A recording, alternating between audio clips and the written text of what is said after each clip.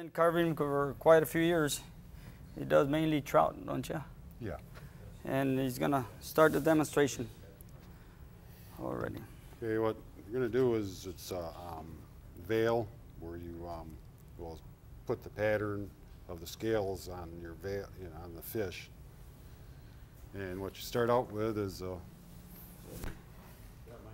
just a regular veil netting like this. You pass that around.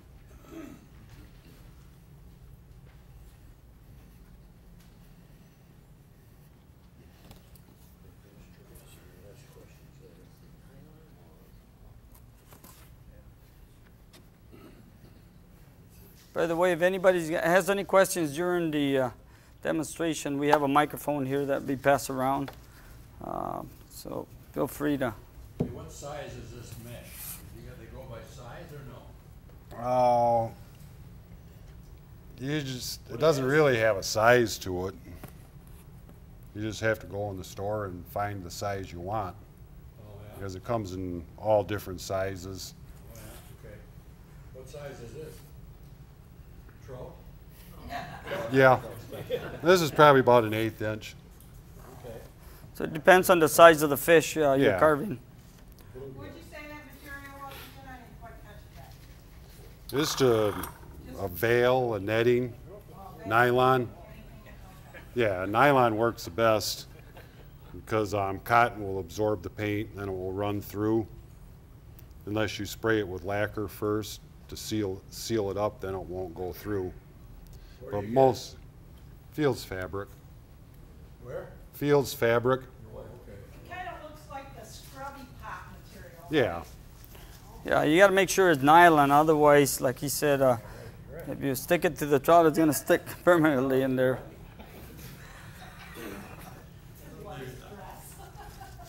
And what you do is you take some 3M Super 77 adhesive.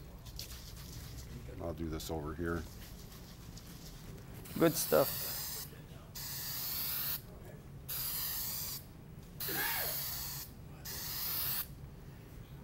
Give it a few coats. Let it set just a little bit. Let it get a little tacky.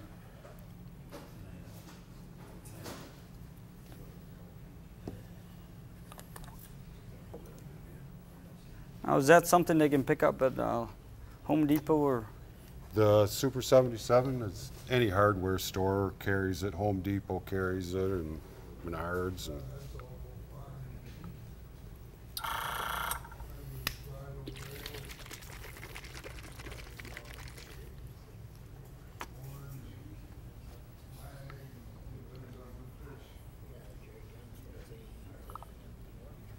Now, what are you preparing there, Tom?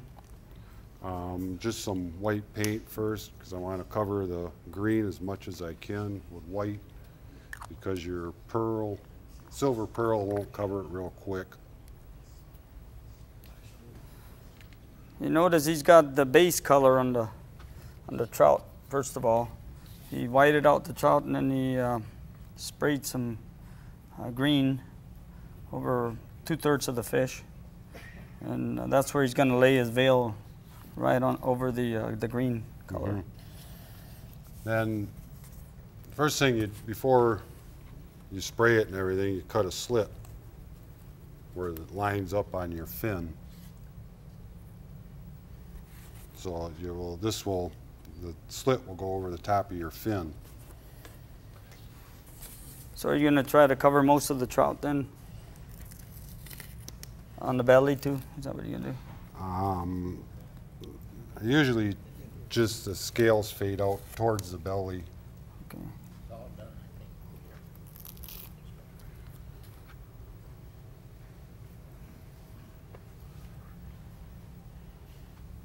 Take and set it.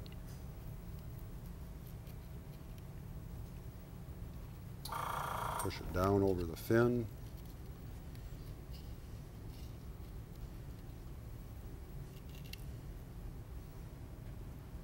We first want to make contact is on right by the fin. Start pressing it down.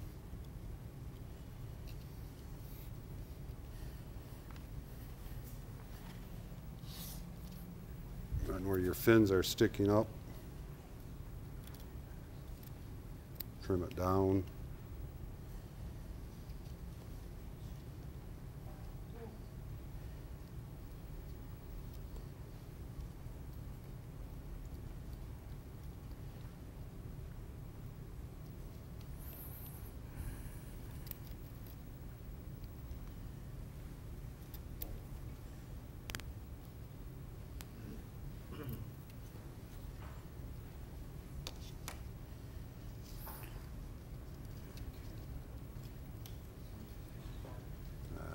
I got enough on there.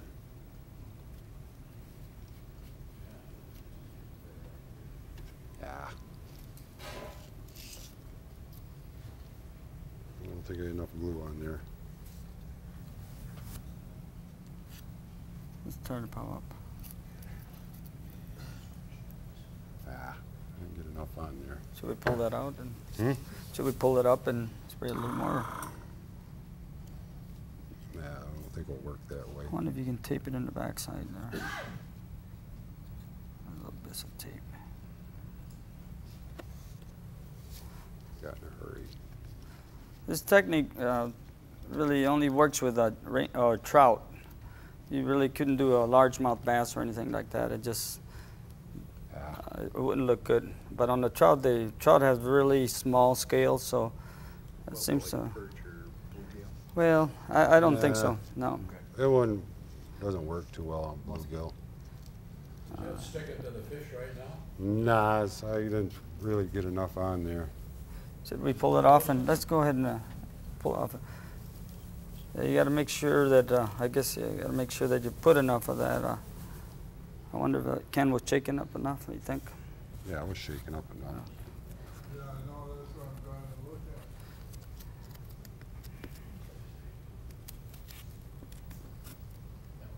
What is that blue material on the fins? Is it tape? That's just painter's tape.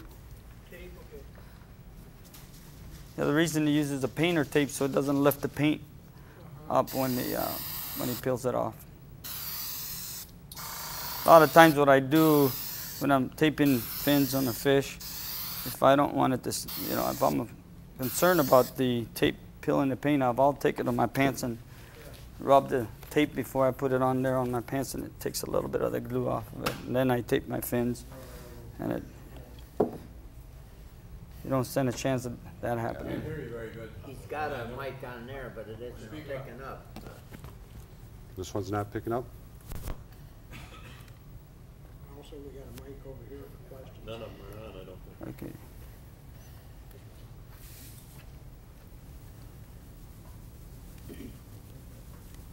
There we go.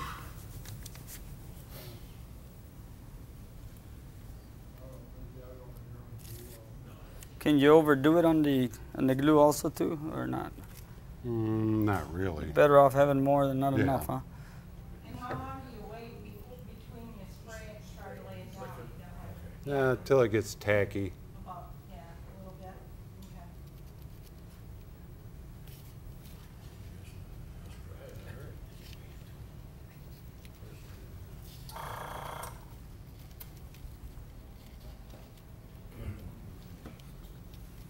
There we go.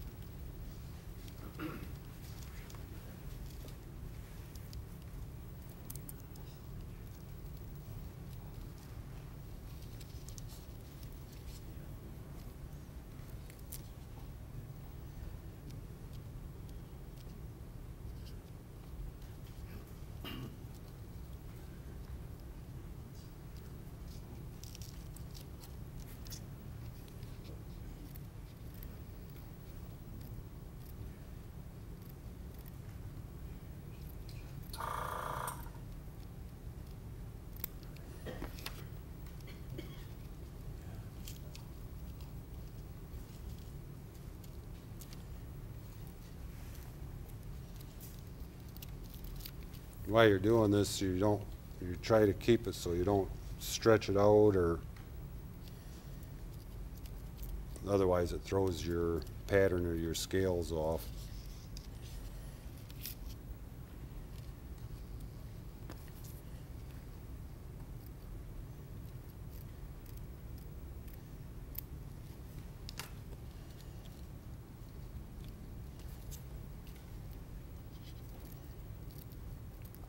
When you lay the scale, the veil in there, do you follow a certain pattern, or does it matter if you turn it around or not? Try to keep the pattern straight up and down, the high diamond on it. Okay. Keep that up. Okay. And try to get it straight up and down on the fish.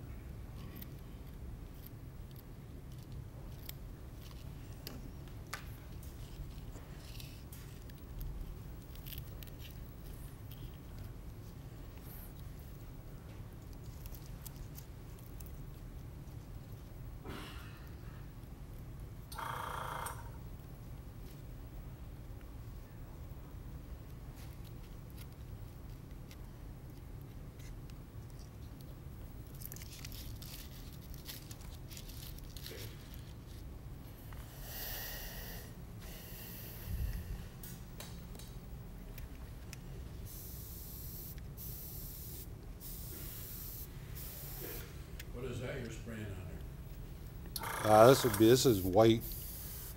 Just paint? Yeah, this white acrylic.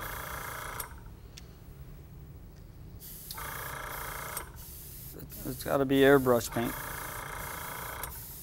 It's a wildlife colors acrylic. You can use about any, any on it. Some people use lacquer. Use lacquer paints. You dilute it with anything, or? No, this is comes. Already mixed. Yeah, with, it's all pre-mixed, right? airbrush ready. Yep.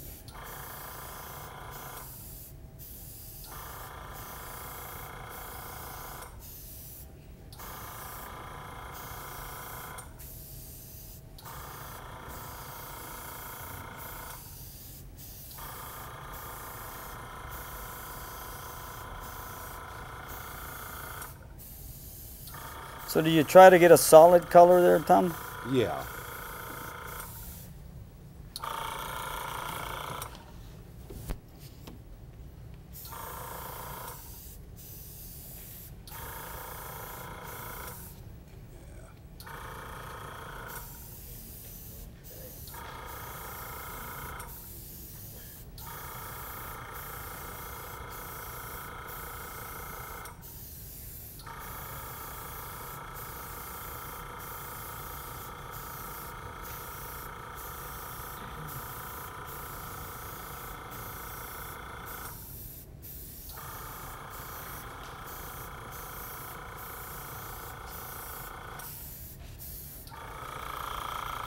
Get some on there, then let it dry it first.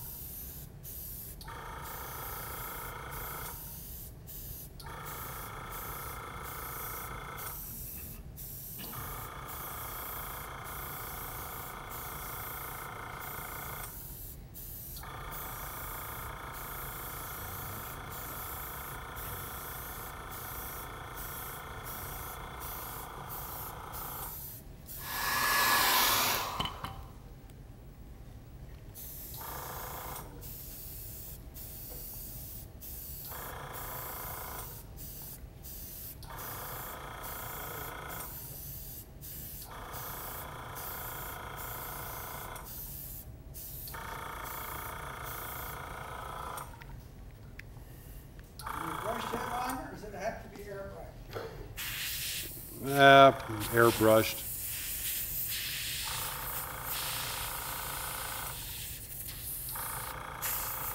And you're only bringing that white about 2/4 of the way up, right? Yeah. It's just to help cover that dark green, the dark green on there. Yeah, I'm gonna put a silver on, pearl silver on there. What type of airbrush are you using there, Tom? It's an Aztec dual action. It's an easy airbrush to operate. You can set it, use it for a single action or a dual action if you want.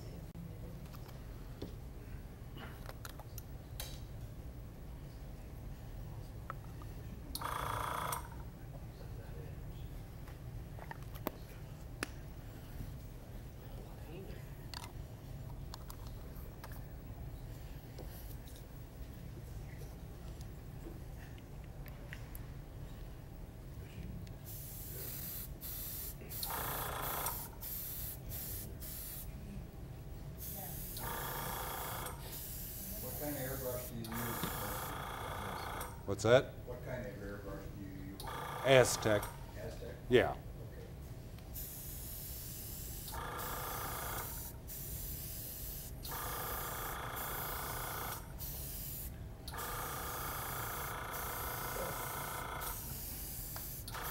You put the silver right over where you have all the white.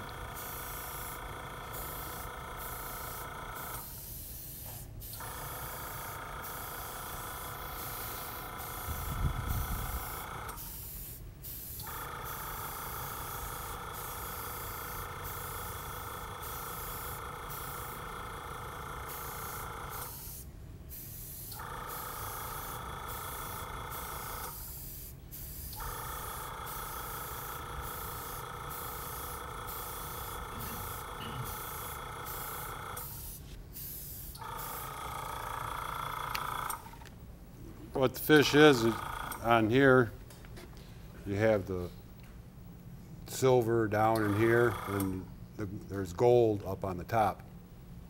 It's on the green there. Now I'm going to come on with the gold on the top part of the fish. What are you putting on now? I'm going to put gold on here in just a second. You do one side and then flip it and do the other side? Yeah. And you use any incandescent? Yeah. This is a silver pearl that I just put on over the top of the white. Try that wildlife beans from that. Yeah.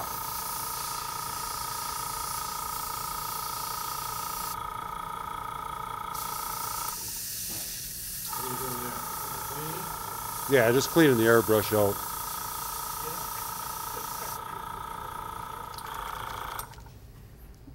A lot of people use Windex, and that's what's in Windex, ammonia. That's what really helps. So, but he's using the straight stuff, and I believe that probably works better than the Windex.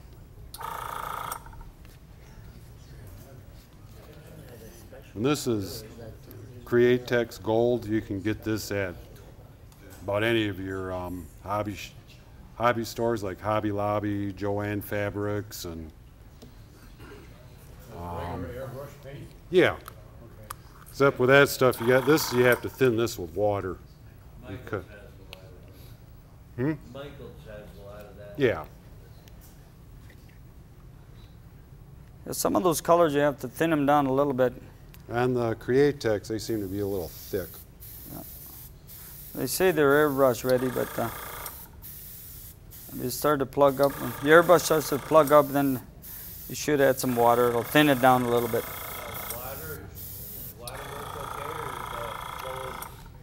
Yeah, if you don't want to put a whole lot of water, it'll break down the paint. Yeah. But just No, just a little bit of water, enough to. Water better than just as good as what the flow stuff. Yeah, sometimes your flow medium will plug your brush up quicker.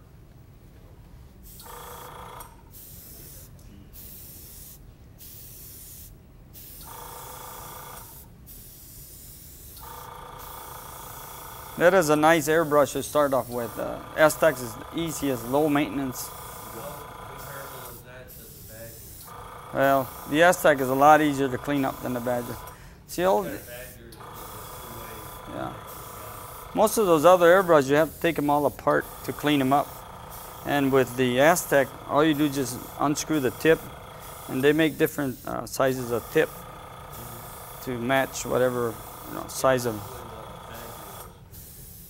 Yeah. So I never used the Badger, so I couldn't compare that. Sounds like it's pretty much like the same. I know you can pick them up at Hobby Lobby. Those airbrushes, you can pick them up at Hobby Lobby. Yeah, you just poke a little hole in the top, so it will suck the fluid out.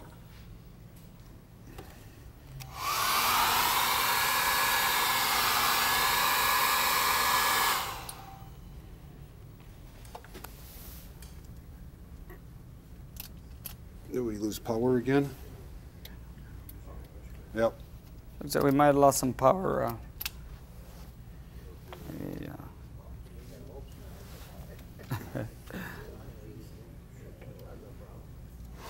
There you go. There it goes.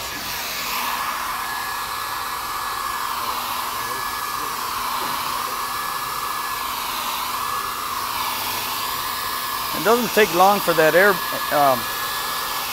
paint to dry. Just a few seconds, and that stuff dries almost as it's coming out.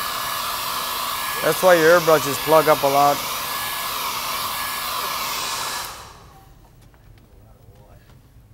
Okay, then you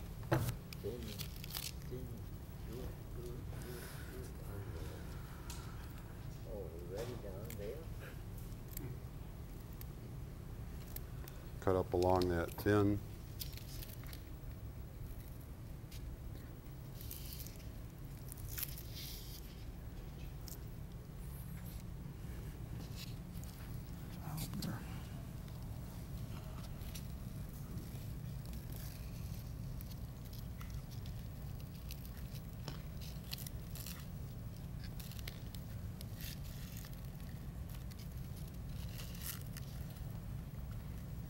Can you reuse that netting? Nah, that's You don't pretty reuse much, it. no.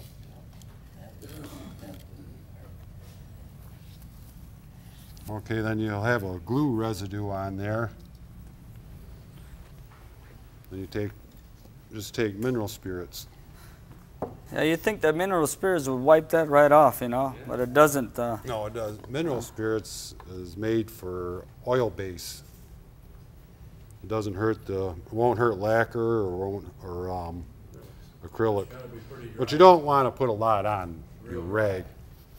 Is it real dry now? Oh, it's fairly dry, yeah. But Then you don't want to really rub a whole lot. It will come off if you rub a whole lot. you work at it, huh? And just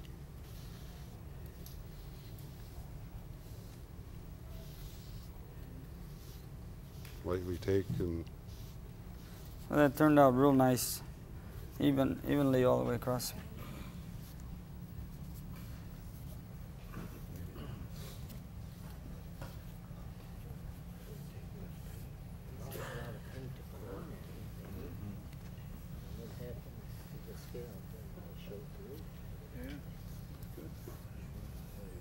Real nice and even now. more or less just let it dry. Now, is there a time when you really want to get that glue off, like immediately after? No, Hard after? doesn't really get that. The mineral spirits will dissolve it, even if after it sets a while. You know, you can take and rub, take some of it off and let it set a while, then get the rest off. Can you see the scales on there now? Yeah.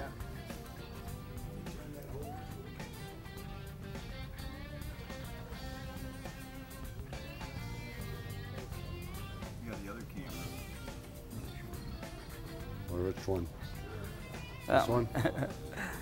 It's kind of hard to see. You almost have to see it close up. Yeah. As soon as we're done with the program, you can come up here and view it close up. It's really nice. Yeah. This is just a base coat. Then you do the spots and go over with a, I go over with a candy green. And you paint your stripe on. Those are some really neat colors he uses, like for the Yeah, it's the blue. He uses a color I wasn't familiar with.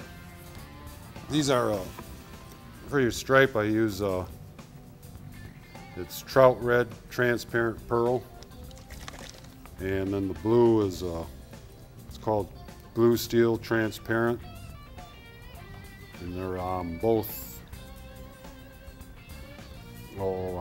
Polytransparent. both pearl colors, but they're got a transparent in it, so you can't really overdo them. Yeah. Yeah, those are a different brand of paint than what he's using here. This is the Wildlife, and then he's got the polytranspire paints. Yeah, all of Would them. you normally put those other colors on too with veil film? No, Or would you do that after? no, yeah, because these are transparent. It won't cover your, doesn't cover the veil up. Okay.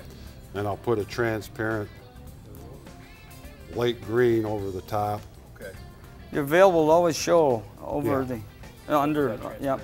yeah. All the paints you're gonna put, you can still see that Yeah. veil All the rest will be all done with or transparent. the scale. Yeah, that's really. Well, that concludes that program with this, folks. Thank you very much, Tom.